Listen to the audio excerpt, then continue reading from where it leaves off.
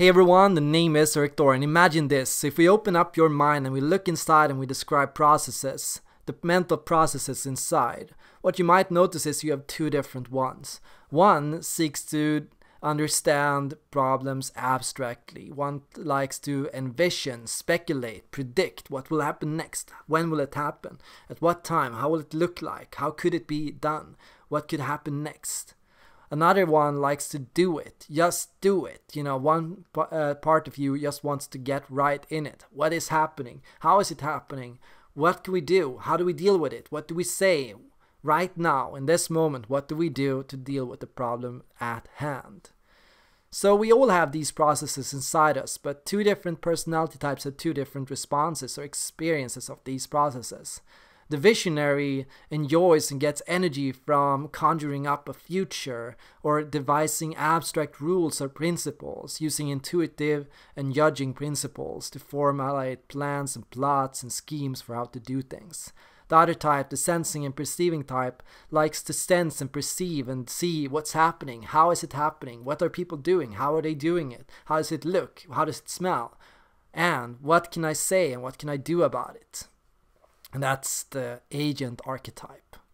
So today let's talk about the agent and the visionary types. How do we tell them apart? How do they look like? How do they work?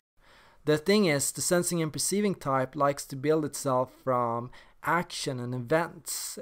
They are the ones that sniff up what's happening, what is going on, what is actually happening.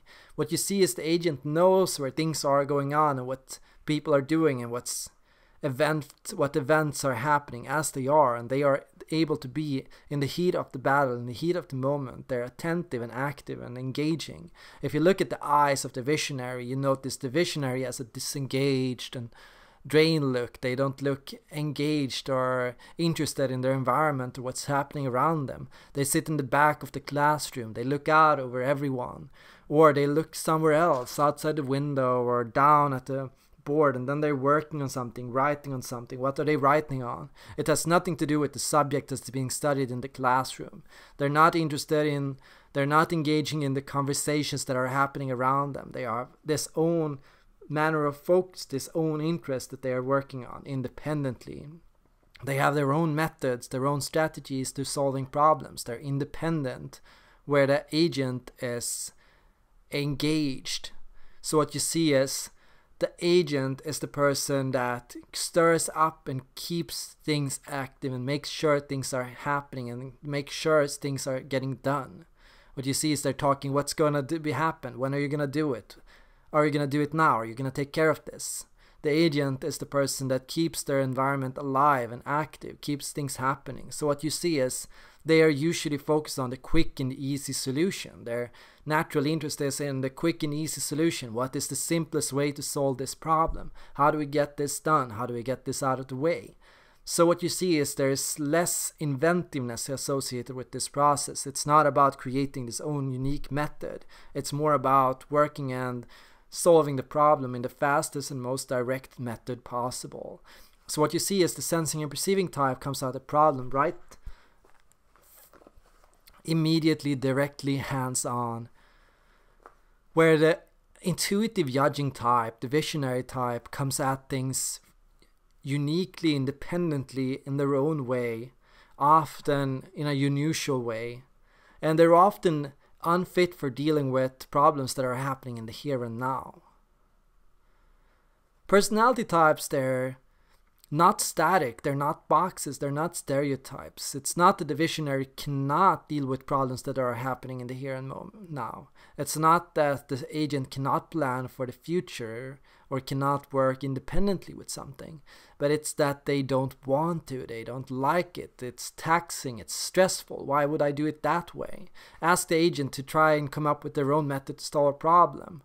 And they will just go, but I already know a method that works. I saw you do it yesterday. Why don't I just do that method? Or this seems like a really fast and easy method. Why would I come up with a new one? So what you see is the visionary goes, why should I just do what everyone else does? I just want to do this my own way. I just want to try out another method. Maybe there's another way to do it.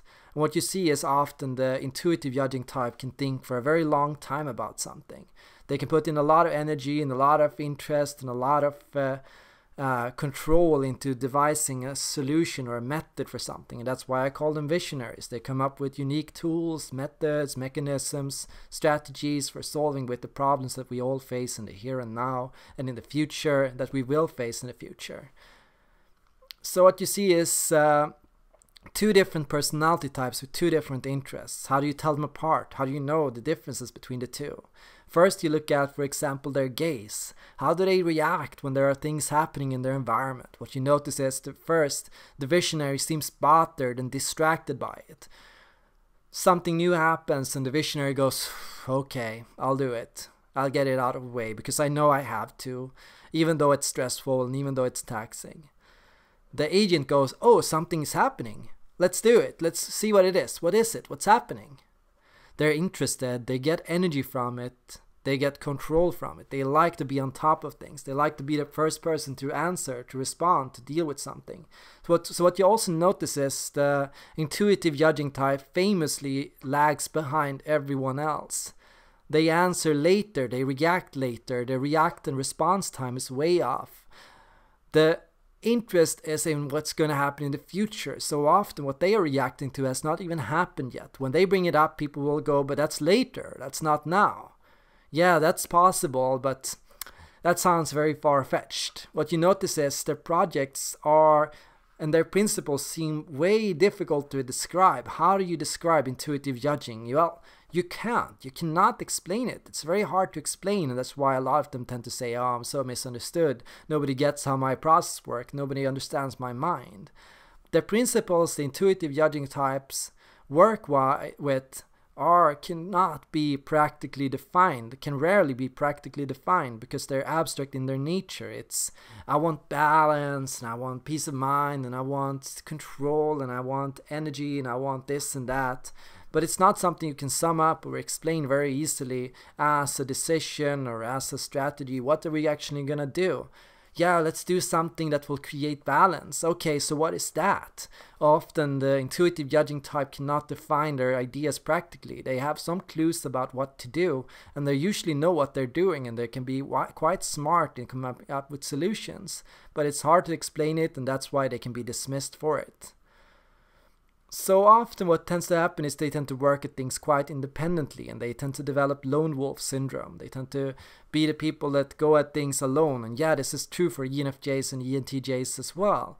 What you notice is they love to be around people, but they tend to be quite independent, and they tend to do things their own way. So they also tend to alienate the group and everyone around them, and they tend to raise a lot of suspicion.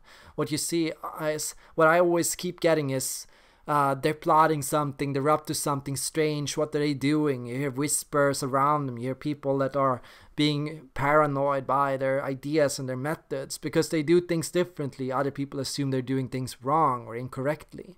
A lot of the time people assume different is wrong or incorrect, and that's something intuitives are going to have to bear. Different, wrong. Different, wrong, that's the association that a lot of people make. But different can also be right, can be more right than what it used to be.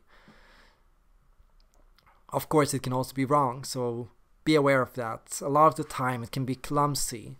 What you see is the agent is able to deal with and stay on top of what's happening around them. They're able to deal with and take care of things. But what you also notice is the visionary tends to lag behind, and it's often that you have to keep on reminding them, have you done it yet? Have you been there yet? Have you tried it yet? And they always say later, maybe, yeah, soon. And then the question is, when is soon? When is now? How soon is now? So you have to chase them, you have to keep them active, you have to keep them engaged, but maybe ideally you don't want to, because every time you do, you also tax them of their resources. Every time you ask them, what about now? You also keep them from planning for the future, and that means when the future happens, and the future will happen, and it might suck, for example, in regards to climate change. And if people who care about the future would actually deal with the future and come up with solutions for it, perhaps the world would be a lot better, and we would not have to deal with all that shit that we have left to deal with that's still in the future, that still hasn't happened yet. You also want to work with a degree of respect towards the sensing mind. The sensing mind is intelligent, it's very smart, it's got very strong instincts. Often intuitive judging types, they have terrible instincts. Their response in the heat of the moment in panic is terrible. But the sensing and perceiving types response is great, it's awesome, it's fantastic. That's something you should seek to mimic. Something bad happens, they're able to deal with it with a sense of joy and energy, and they're good at it. They're ideal firefighters, they're ideal for taking care of a problem, of solving us, saving us from an accident, jumping to an explosion, you know, like with James Bond music blasting around them, you know. They're able to get things done. They have this tennis ball mentality. Every ball that's coming up, they got it. And it's just true for the ISFPs and ISTPs as well. What you notice at work is they're usually on top of things. You don't have to remind them. You don't have to keep telling them to do it. They've done it, or they've gotten it, and they've gone through it. So that's a relief, and that's something to be very happy with. So what I want to do is ask you one final question. Are you an intuitive judging type, or are you a sensing perceiving type? How do you tell the difference between the two types? Have you developed any specific tips or strategies that I don't know of? Let me know in the comments down below. Let everyone know in the comments down below. How do you tell the difference between an agent and a visionary? If you like this video, leave a like, share, and subscribe. And thanks everyone for watching.